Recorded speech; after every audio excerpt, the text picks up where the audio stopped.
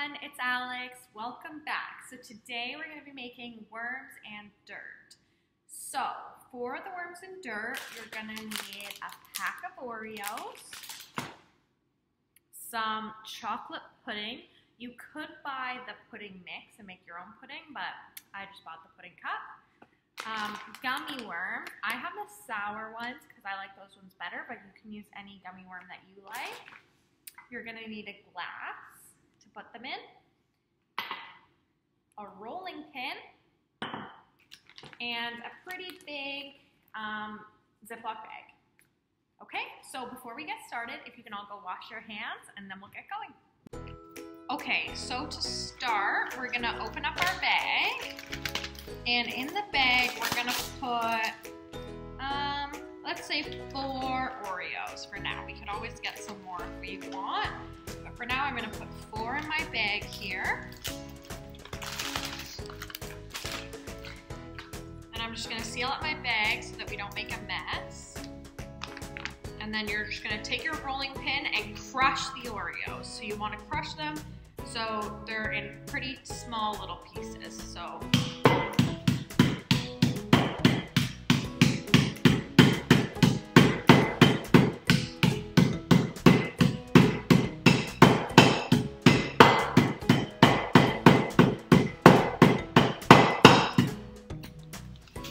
I'm just going to give it a little shake and see if there's any big chunks that I need to crush again.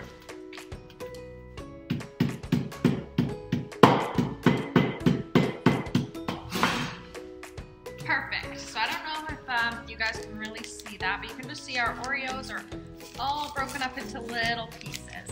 So for now, we can just set this bag to the side. Now, if you're making your own pudding, this is when you would follow whatever the instructions say and make your own pudding. But since I'm being lazy and using this container of pudding, I'm going to go ahead and open the pudding, and I'm going to take my glass and I'm going to put the pudding into the glass. I'll just tilt it down like that so you guys can see. So I'm just going to put the pudding into this glass. Now you could use a jar or any other kind of clear container, but I think it's most fun if you do it in a clear container so that you can see your worms and dirt, but really you could do it in any container that you wanted. And since I wash my hands, I'm just going to use my finger to push the rest of the pudding off and maybe like the pudding off after. Perfect. So I'm just going to throw this in the garbage and put this in the dishwasher. Okay, so my next step, I'm going to take my gummy worms and my cup of pudding.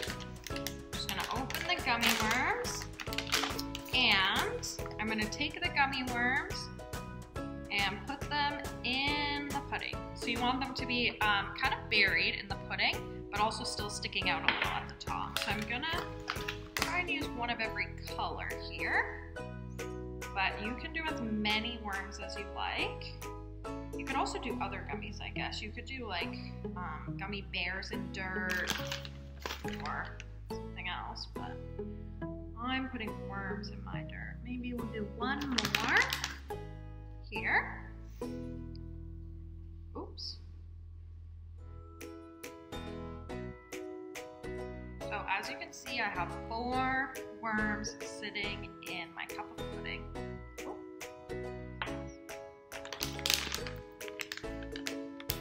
Next, I'm going to take my bag of crushed Oreos, and I'm just going to put my hand in, because again, I washed my hands, so they're clean.